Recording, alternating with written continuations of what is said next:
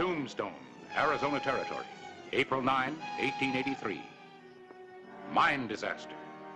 Another cave-in deep in the muddy shale tunnel of Gurney Mine Number 5. There's no need for the sheriff to go in so far. No, probably couldn't find any more of them.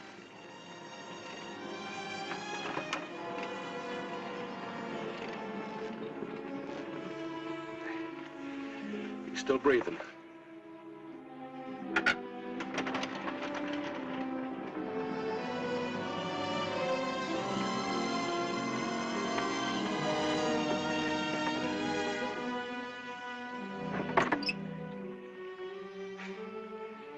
Drive him into town easy as you can. That's all there are. Carl Vogel won't be coming out.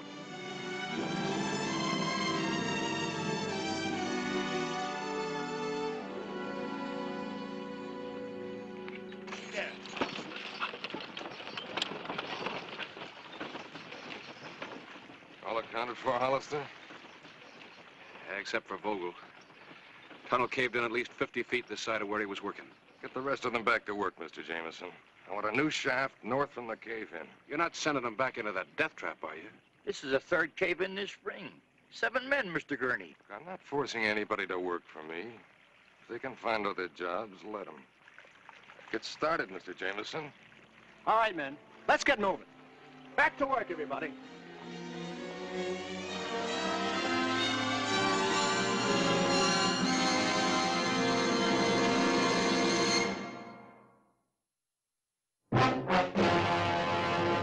An actual account from the pages of my newspaper, the Tombstone Epitaph. This is the way it happened, in the town too tough to die. Tombstone Territory.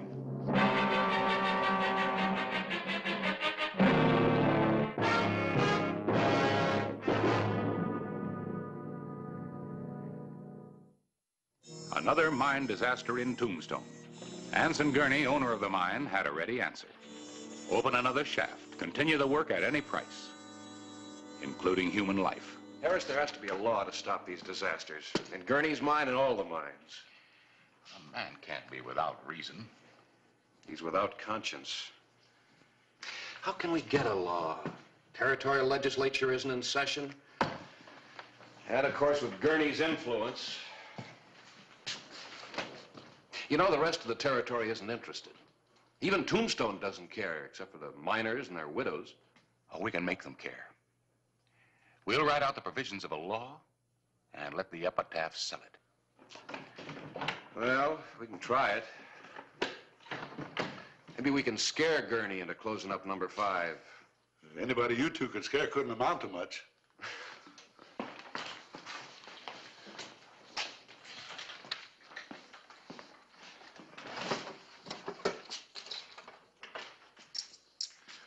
Just collecting my daily salary, Sheriff.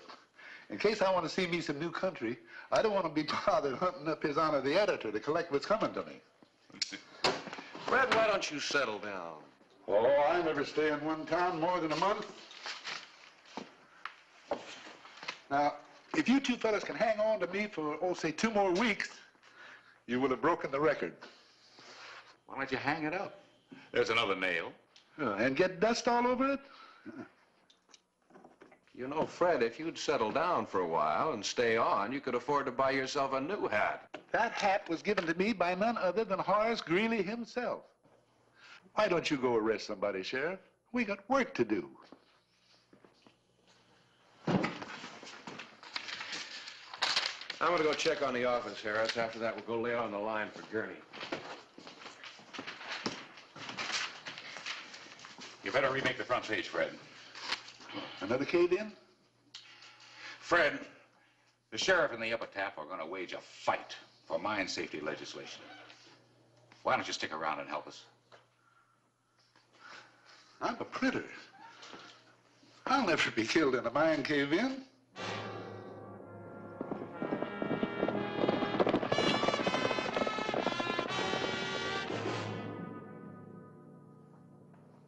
Well, I'm afraid you're wasting your time, Sheriff. There's no law that compels me to spend $100,000 to timber a tunnel that won't yield 50. Look, Mr. Gurney, I'm not talking as the law. I'm just a plain citizen asking you either to close number 5 or make it safe. Your number 3's no safer, Mr. Gurney. Neither is number 8. Underground seepage from the San Pedro River has turned them both into wet, crumbling honeycombs. Underground seepage. Have you ever studied the geology of this area, Mr. Jameson? There's a network of tributary streams running under all of the Tombstone diggings. We've never had any trouble in 3 or 8. Why, of course not. And when we do, if we do, we'll spend what's necessary to keep them producing. That satisfy you, gentlemen? No, Mr. Gurney, it doesn't.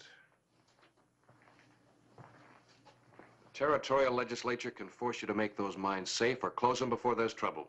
Well, I'm afraid the Cochise County representatives won't see the necessity. People will. The epitaph's going to tell them about it.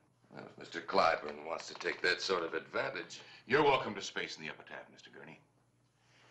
I, for one, would be interested in how you explain your lack of concern for the men who work your mines. Well, I might take you up on that offer. But in the meantime, let's see what you print.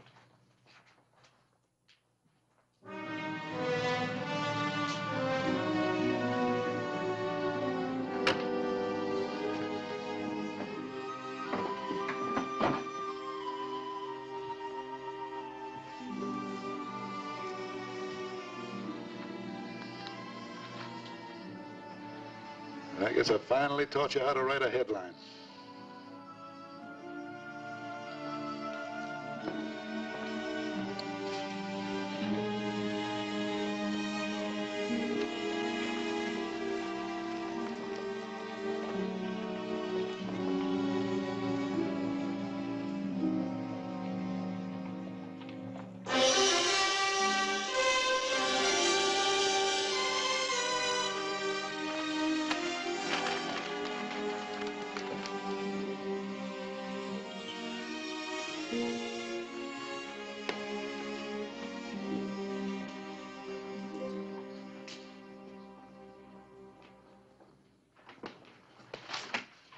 You better look at this.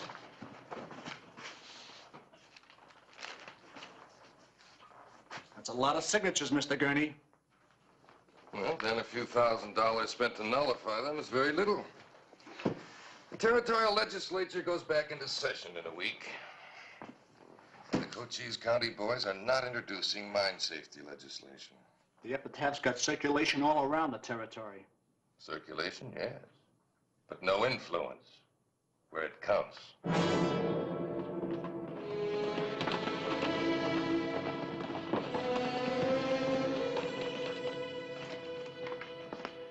Well, where have you been? I've been looking all over for you. Read this. From the governor.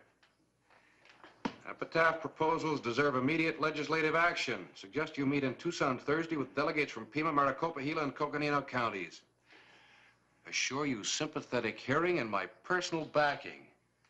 Harris, we got him licked. Close to it, I'd say. Thought you might be interested, Sheriff. His Honor the Editor dashed off someplace like his coattail was embroidered with dynamite. You sure didn't waste any time getting these out. Epitaph will meet top lawmakers.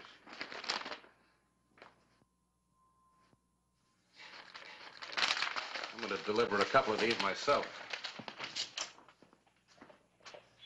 Mr. Gurney. I was just coming out to your place.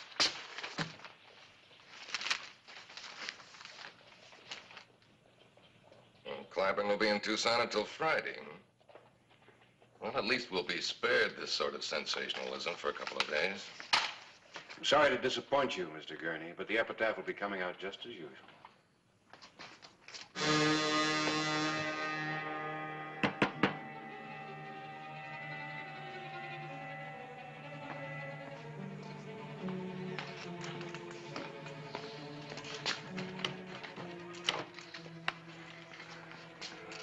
I don't think I've had the pleasure, gents.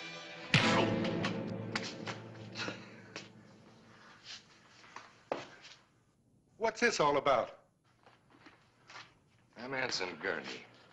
Your editor offered me space in the paper whenever I wanted it. He has a habit of playing square. I'm taking that space right now. Front page. Oh, you'll notice the article says, by Harris Clyburn. No, that's right. It's all about me. Sort of a reflection of Clyburn's own opinion. If I print this under Clyburn's byline, you'll have a libel suit against him. A pip of the libel suit. Exactly. A libel suit that'll discredit everything he's written about my mines. One that'll drive the epitaph right out of business.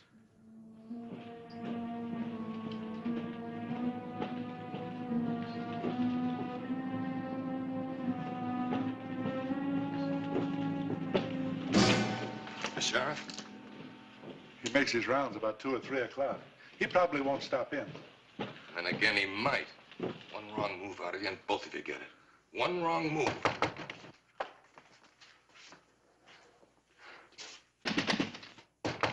Fred!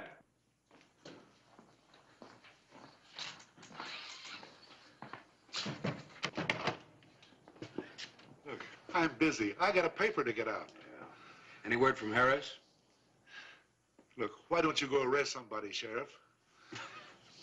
You know, now I know why you never stay anyplace very long. You're antisocial.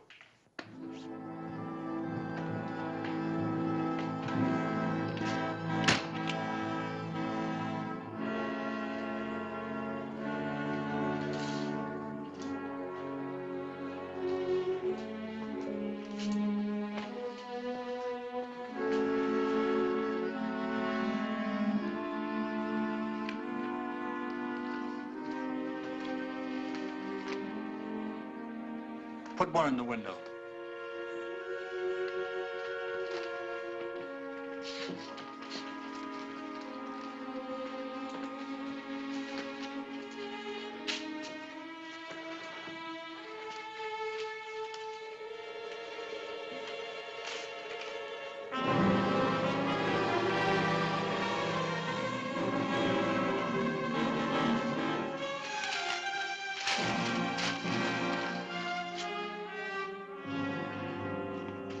All right, fine. Now, how'd you like $500 and a fast horse?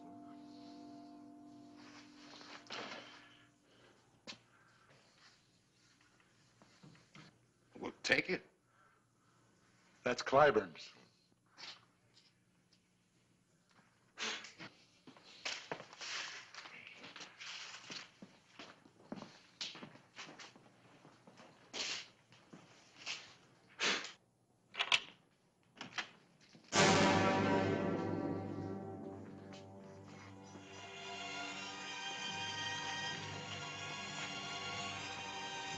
$500 and a fast horse.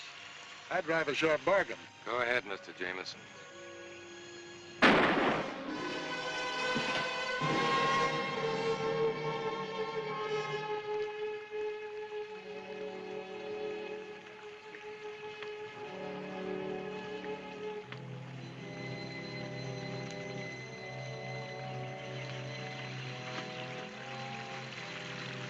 Dynamite? When the men come to work, Mr. Jameson, blast now might attract attention.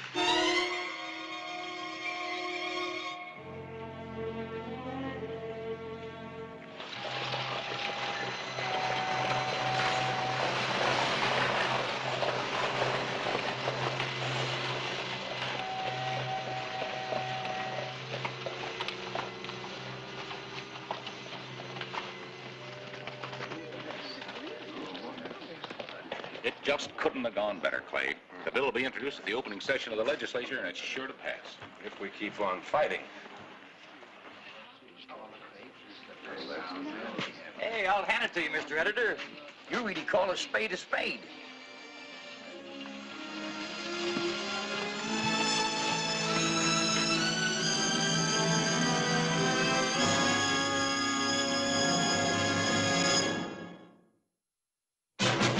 April 12, 1883. The latest edition of the Epitaph had come out with a libelous front-page story about Anson Gurney and his mining operations. And the man responsible for the printing of the story had disappeared. He skipped town, all right. Wasn't at the boarding house. Nobody's seen him. I guess I'll just have to send out his description on the telegraph. Oh, let him go. Wouldn't do any good if we found him. The damage is done. As editor and publisher, I'm legally responsible for everything the epitaph prints. Huh? Why? Why would he do it? I would have trusted that old fellow with my...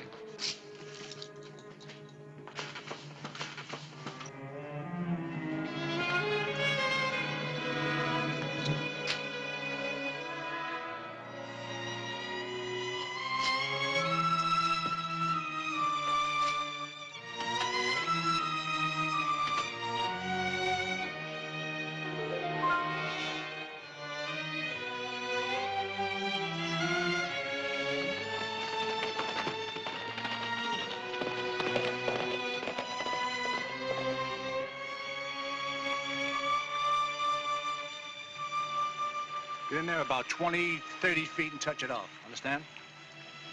I told you Mr. Gurney wants number 5 closed. You still got jobs. Report number 3 as soon as we're through here.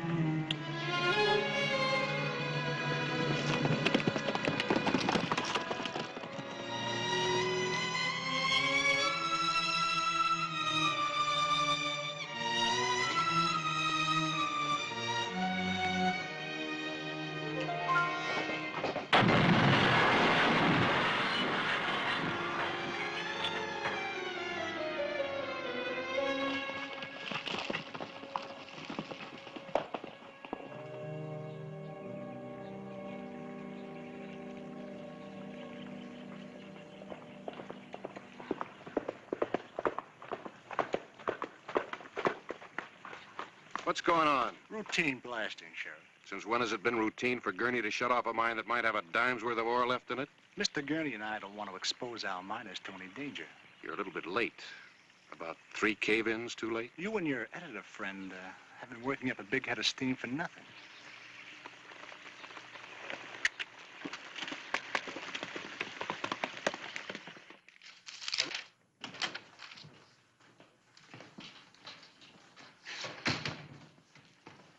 Gentlemen?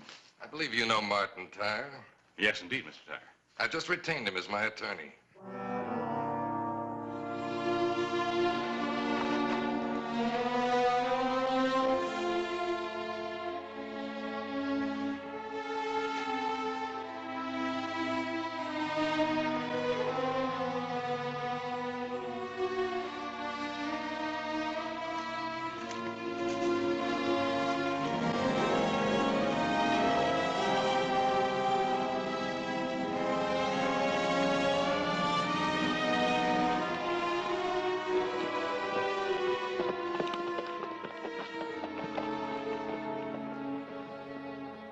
Mr. Tyre, I don't deny my responsibility. I do deny any prior knowledge of that article. I was in Tucson when it appeared. Now, I'll be happy to print a retraction. I demand legal vindication. Your vicious irresponsibility is going to be exposed to the entire territory. I'm filing suit in Mr. Gurney's behalf for $100,000.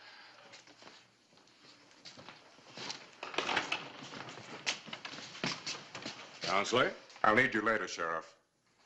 I want you to serve a summons. How much do they want? $100,000. Man, I couldn't even meet a judgment for $5,000. Well, maybe you won't have to. Well, I wish you could tell me how. Look, Harris. Fred wouldn't leave town without his hat and his watch unless he couldn't help himself. There's only one logical explanation for this. Gurney is trying to kill our mine legislation, and with you in Tucson, he saw his chance. I think he forced Fred to print that article and then killed him. Well, what makes you think that? If he killed him, where's the body? They've sealed off Gurney number 5 with dynamite. Sealed it off for good just before I got there. Well, then, if your hunch is right, Fred's body's in that mine shaft. Yeah. What good's a hunch you can't prove? But I got another hunch. After I left the mine, I rode over to the San Pedro River. I found what I was looking for. A man's body was hung up in the rocks. Who's, Fred's? I thought you said you didn't find him. It wasn't Fred's. But if my hunch is going to pay off, I'll need his hat and a bucket of water.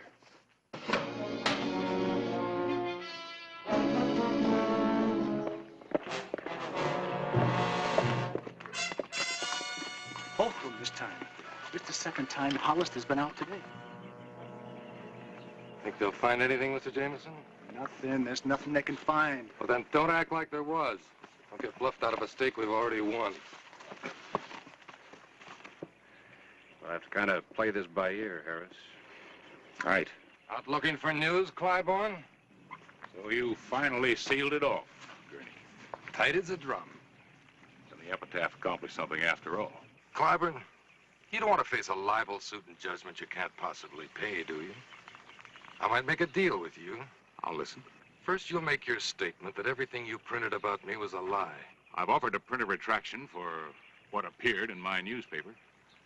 Your lawyer wouldn't hear of it. And after you've done that, I'm going to buy the epitaph from you for $1 cash. Thanks. I think I'll take my chance in open court. Well, I tried, Mr. Jameson. Let him try to pay off a $100,000 judgment. There's one other matter, Mr. Gurney. I found a body this morning. Oh, really? Where? Floating in the San Pedro River. Well, perhaps then you should be doing what you usually do under these circumstances. I want to show you something. Harris, would you? You know, I always thought that there was an underground stream just below that shaft. A stream running straight into the San Pedro.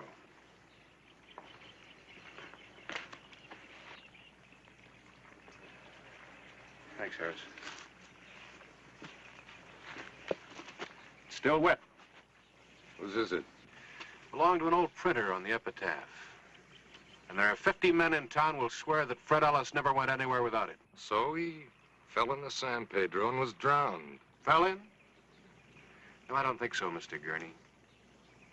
And I can prove it by comparing some bullets. Jameson, give me your gun. My gun? You're the kind that follows orders and gets charged with murder. Gurney, what are we going to do? He's going to go to trial, just like you will.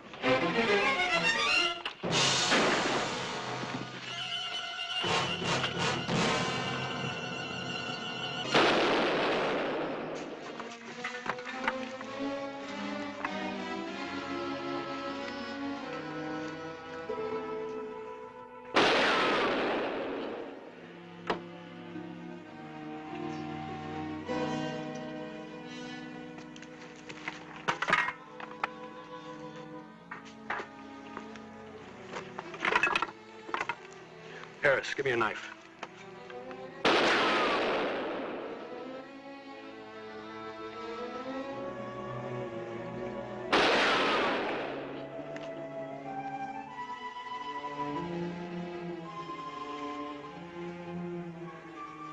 Gurney, using your dynamite on you just like you and Jameson did to seal in the old man's body.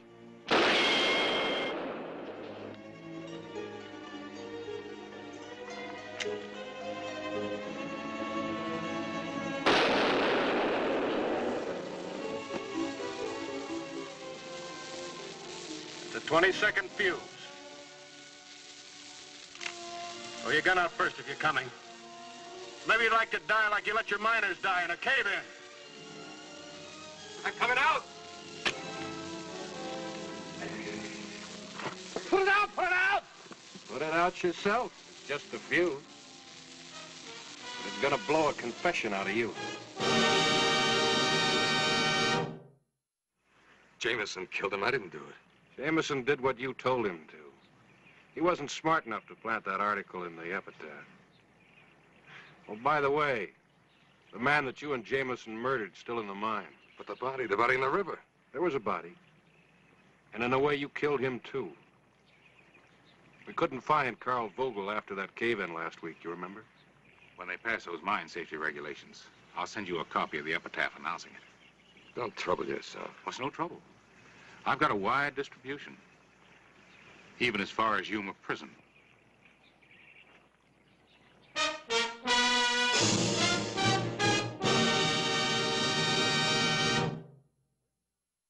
Whistle me up a memory. Whistle me back where I wanna be. Whistle a tune that'll carry me to Tombstone territory. If your past has run afoul of the law, it's a handy place to be. 'Cause your future's just as good as your draw in Tombstone territory. Whistle me up a memory. Whistle me back where